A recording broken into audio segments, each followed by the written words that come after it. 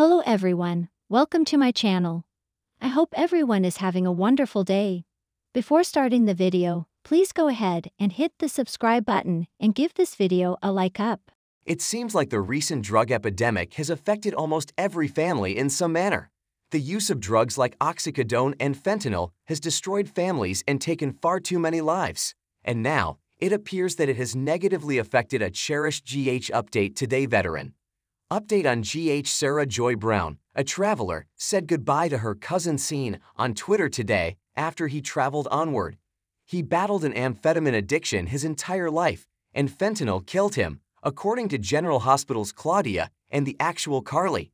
He was generous and kind to me. He was flawed. Even still, I adored him and will miss his absurd chuckle. But it wasn't just a tweet to announce the news and perhaps find solace in sharing the pain with others. Brown had a message for the public as well. She pleaded with him, "If you're struggling, please get help." The atheist cousin Scene has continued on his journey. He battled amphetamine addiction all of his life, and fentanyl was what finally took him. He was generous and kind to me. He was flawed. I still adored him and will miss his crazy chuckle. Please get assistance if you're having trouble. Even though our family is frequently flawed, we nonetheless adore them. No one should have to experience the loss of a loved one to addiction, but for far too many people, it is a tragic reality. Additionally, Brown emphasized that it is never too late for individuals who are battling addiction to look for or ask for assistance.